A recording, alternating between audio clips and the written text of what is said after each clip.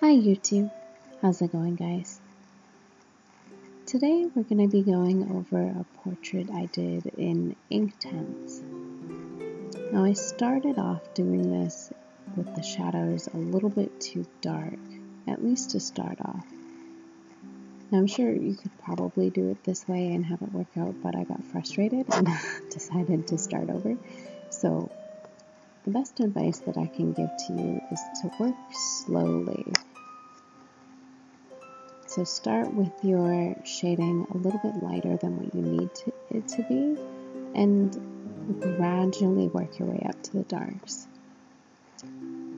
That way it's a little bit easier to fix any mistakes that you make, rather than if you start off too dark and then have to lighten it up.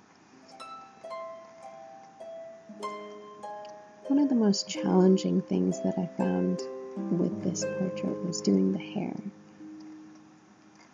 So with hair, you don't want to paint in individual strands. It's more about finding the patterns of light and dark. And those patterns aren't going to really conform to specific strands. It's going to be little clumps and abstract shapes. And that's kind of a little bit of a mind bend trying to get your head around that.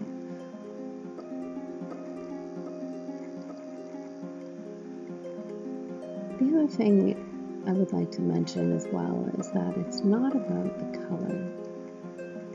So of course the colors that I'm using aren't your typical portrait colors. This isn't the color of the person's hair or the person's skin or anything, but it's still recognizable as two people, like there's no doubt about it.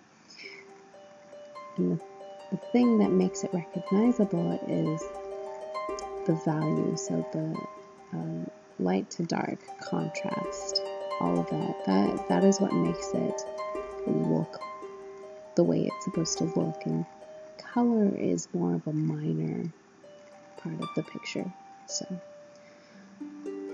anyway, I hope you enjoyed watching, and we'll see you next time.